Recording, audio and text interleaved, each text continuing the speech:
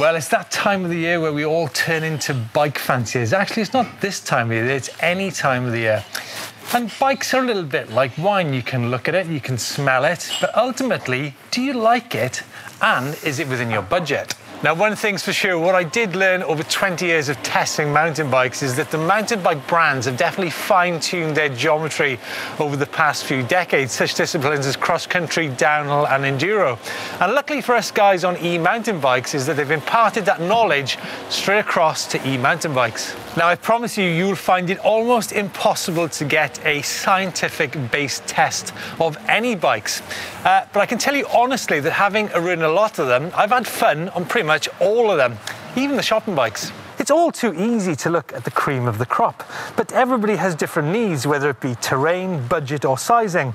So with this in mind, we've been looking at different prices, materials and travel. So this then is our bike fancier's guide to what's on offer. Starting off with the Rock Rider from Decathlon, a really cool, affordable e-mountain bike starting off at around 1,200 euros up to 1,700 euros. Comes with a mid-drive motor with 90 newton-meters of torque and 4 sizes, which means there's a great range of bike in there for everybody. Now, when it comes to short travel, Canyon's Neuron On is a belter. I was only wheeling Chris's bike last week, 29-inch wheels, and of course, with those skinny tyres, it means that when you get past that 25 km/h restriction, it's all so much easier. Wow, I do like a good bit of cheese, but so many choices, and the same applies to e-mountain bikes. What about if all you need is a long-range, lightweight all-rounder?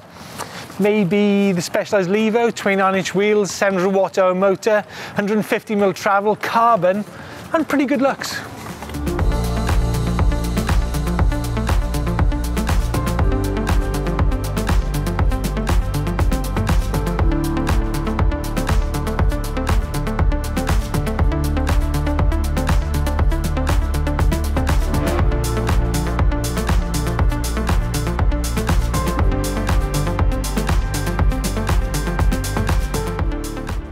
What about when it comes to carbon fibre? Well, there's loads on the market. In fact, some brands only do carbon fibre, such as Rotwild from Germany.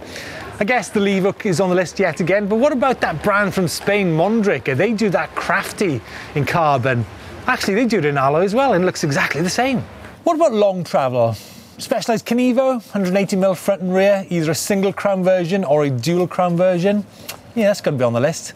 But what about if all you want is plain bonkers? Then that's got to be the High Bike Fly-On with all that integrated light work, with a 600 watt-hour battery, and of course that punchy 120 newton-meter TQ motor.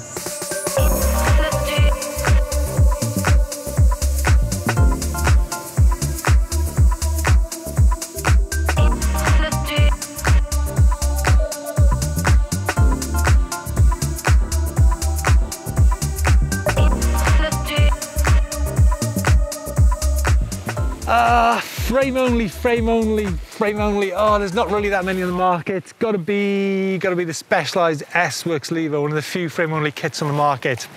What about long range? Well, we were really impressed with the Rotwild RX 750, a 750 watt-hour battery. I mean, the range on that bike is immense. Now, there are some of you who like the de-restricted e-mountain bikes, and we rode a version of an e-bike which you can either have as a pedelec or an S-pedelec out in Garda earlier this year, the M1 Sport Technique. And what about downhill? Well, we've been really impressed with the Husqvarna bikes from Sweden. Big monster trucking tyres, big disc, 200mm travel. Check out the Husqvarna. When it comes to technology, all lights must lead to Grape out in Croatia. We rode one of their bikes earlier this year with a super quick detachable 700 watt-hour battery, plus of course all that onboard tech, the 2 cameras front and rear, plus all the route finding tech on that bike as well.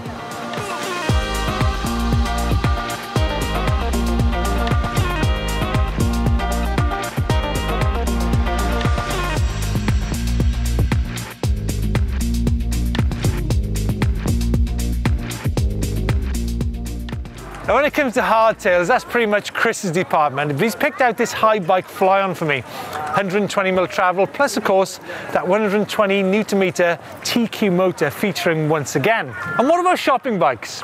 Can we actually use shopping bikes in the countryside? Well, Yes, we can. I recently took a specialized Vado out into the hills, also using public transport. I was actually blown away how many people actually go to the train station with their bikes, but so few e-mountain bikes. Definitely an opportunity for you guys there to explore. So there you go. That's it from our brief look at e-mountain bikes for 2020. What's going to happen in the year ahead? Well, it's actually largely going to be led by the battery and motor manufacturers to a certain degree. I definitely think we're going to be seeing a lot more lightweight e-mountain bikes out there, a lot more affordable e-mountain bikes out there. Well, at least I'd hope so. But yeah, I think exciting times in 2020. So if you want to see about what these bikes can actually do in action, have a look at that video of the Vado out in the countryside. And also Chris getting the maximum amount of range out of his e-mountain bike.